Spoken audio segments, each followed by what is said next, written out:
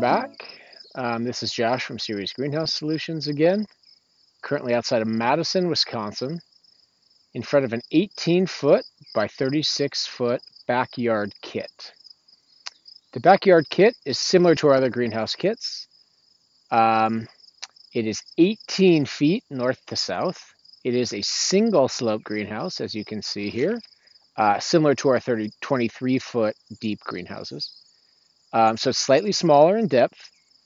And the main difference is that we offer it with south-facing windows as opposed to glazing for aesthetic purposes. The south-facing roof has glazing just like our other greenhouses. In this greenhouse, and I'll show you in a second, she is growing everything you can imagine. Tomatoes, peppers, eggplant, broccoli, carrots, melons, cucumbers, zucchini. And she also has a citrus nursery that she's starting that has Meyer lemon, mandarin orange. There's a peach tree as well as a dwarf avocado. And everything is incredibly happy. She's produced way more food than she can handle. And she's very excited to move into winter because in Wisconsin, growing peaches or tomatoes isn't normally a thing. So again, 18 by backyard kit. This one's 36 feet east to west. Insulated east wall, west wall, north wall. Glazed south-facing roof. Glazed south wall with windows that open. So we're on the south wall of this backyard kit right now. I'm going to show you a secret weapon that she's deployed because this is a vented greenhouse. And that is shade paint.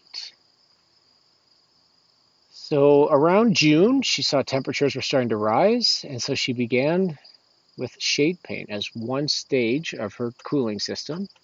As you can see here, some glazing that didn't get the shade paint, and some glazing that did.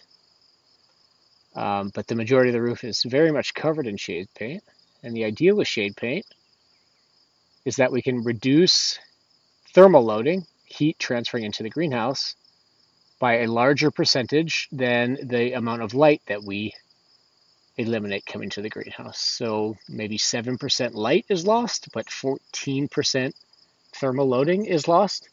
So it's a net gain for cooling. Just want you guys to see a well-painted shade paint roof. Now, come fall, it's mid-August right now, in another month or so, there is a removal agent that you will spray on this, rinse the whole roof, and it will all come off and you'll be back to clear glazing to take advantage of as much light as possible in the Wisconsin winter. And now we'll just take you on a quick tour of the greenhouse. This is year one. This is just getting started. She has a GAHT system with a transition manifold on it. Allows us to take either outside air or inside air.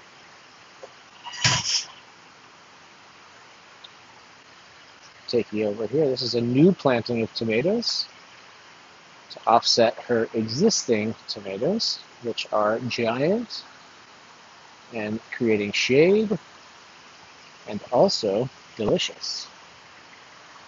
Don't tell her, but I've been eating them all day. But just the cherry ones. It's also a really nice way to harvest tomatoes. They're hanging, you easily get to them. Peppers are looking amazing.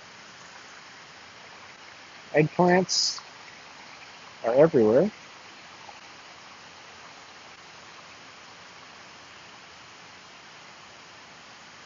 Cantaloupe. So she's already harvested most of the cantaloupe. More tomatoes, big, nice tomatoes. And here in the back, she's got mandarin orange, avocado, Meyer lemon, a peach variety, some strawberries. And I'll just take you back over here. You'll see it looks to be the end of her broccoli harvest.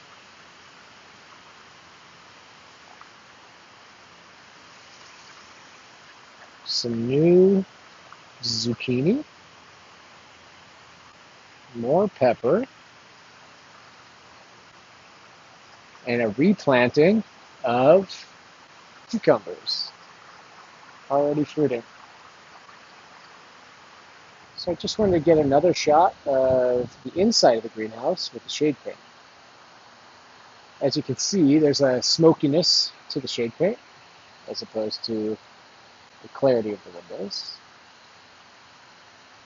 which gives you a feel for what it's supposed to do. It's supposed to block some of the light and even more of the heat so that the summers don't have to be so hard to cool in the greenhouse. All right, so here I'm just showing you the ground to air heat transfer fan with the transition manifold. So this is the intake for outside air, and up there is the intake for inside air. Today is a warmer day in the summer, and so we have the plenum taking outside air because it's cooler outside than it is in the greenhouse. Walk around this side and you can see the motors that control both the lower plenum that goes outside as well as the upper plenum that closes the damper to the inside. This is the GAHT system with the transition manifold.